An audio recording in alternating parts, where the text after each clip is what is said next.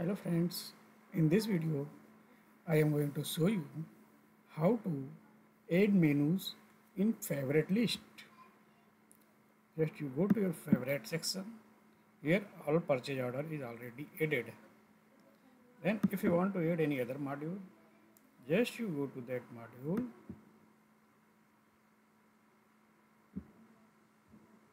In module you will see star symbol, or you want to add all customers in your favorite list.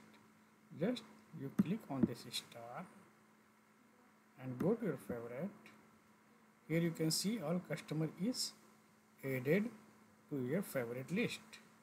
Same way you can add many things to your favorite, so it will be more user friendly to access your required menu items, and you will be able to operate simply.